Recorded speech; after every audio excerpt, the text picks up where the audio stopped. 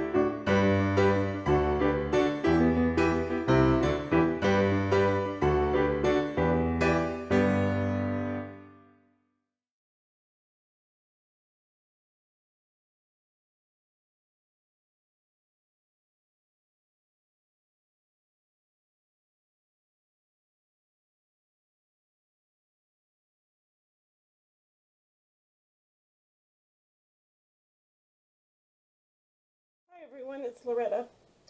Today, earlier in this video, you saw me stamp and color this adorable image. This is from Stampin' Up. It's called Perfectly Paired. It is a baby set. And so what I'm going to do, or what I thought would be really fun, is to make this image to where it's going to move like it's on the ocean. So the first thing I did was I cut this cardstock, which is also Stampin' Up, I think. It's called Coastal Cabana. It's 5 by 5, and then this is 4 7/8 by 4 7/8. This is Echo Park paper, and it measures 4 7/8 by 2.5. I used a die from my collection to cut the track, and so before I tape this down to where it's going to be, it's got a little crease in it, doesn't matter. I've got some baby powder. This is just from Walmart, you know, over there where the travel stuff is. And I'm just going to use a paintbrush. I'm going to really get into this track and try not to get it anywhere else. And this is going to kind of act more or less as a lubricant, so that this little slider piece is going to move like we want it to. Now, I'm going to bring my panel over, and this is the Xyron Mega Runner. I recently purchased many different items from an estate sale, and this was in the items that I bought. I'm really liking this. I did order some extra adhesive for it recently because it is a really strong adhesive. The cardstock is also Stampin' Up. If I didn't already say that, it's called Coastal Cabana. This is kind of a really sea green color. I am not real sure who makes it, but it's, you know, something I have in my collection, and I almost made a mistake. So, don't do as I say. Matter of fact, it's not really going to matter too much at this point, but I really need some foam tape. And I like to double mine up for this type of project.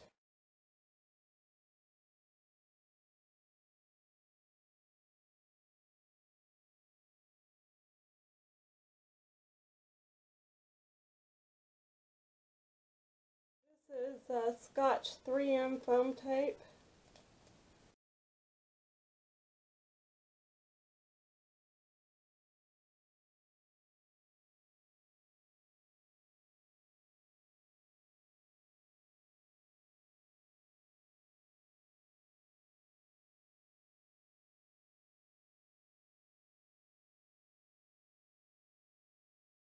Here is my image.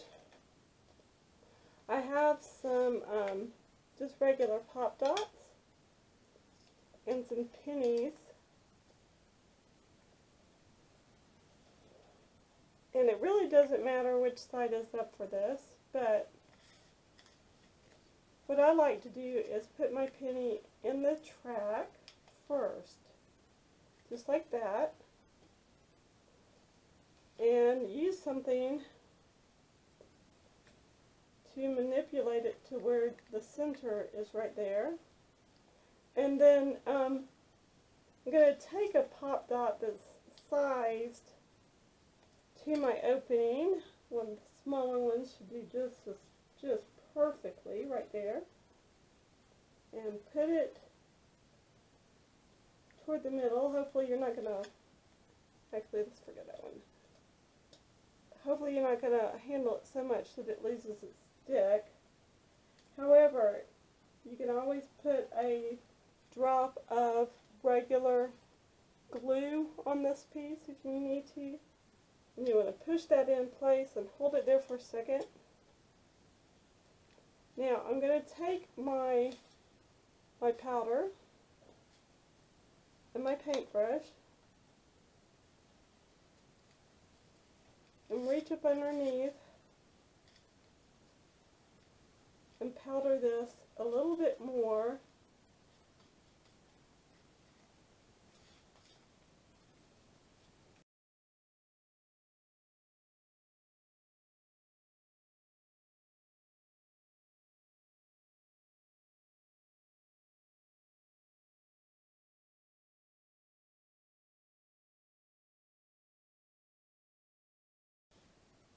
This is kind of overkill at this point, but I have no idea where my glue is right now, and my room is actually cleaner today than it has been in a month or more, especially since I am really being disciplined about the new stuff I bought to go through it, keep what I want, sell what I don't, or gift what I don't, and that's a process. It really, really is. So, but before I put this into place, I can also add some things to this if I wanted, like some more waves, but that's not really going to show that much under there. I might still do it, but I'm going to go ahead and let this sit for just, 5-10 seconds. This is actually more like a super glue, instant glue. Seriously, it's not going to matter here in a moment, I hope. Hold that in place for just a minute. If you're nervous about this coming apart, use a clothespin or something just to hold it in place. So now let's finish decorating this card. Even with rubber, you kind of want to condition them a little bit before you use them. I just like to use my hand or something, kind of rub it around. I'm going to place this on my block. If your ink pad is older and it's really well loved, you kind of want to scrub it onto the ink like that. See how much better that is? And that's going to do a very good job for us. Line it up.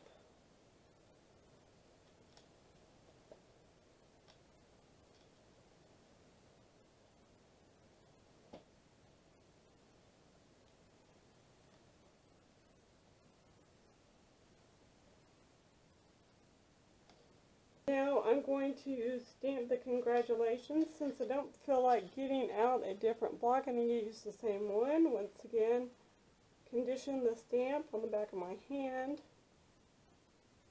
And now I'm going to place this at an angle so it will actually fit on my block. Same as last time. Ink it up.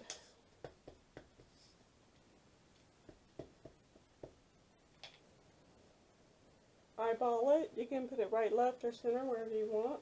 Very fun card. If you have any questions, please leave them down below in the comments section. Links to the products I used today will be also in the description box.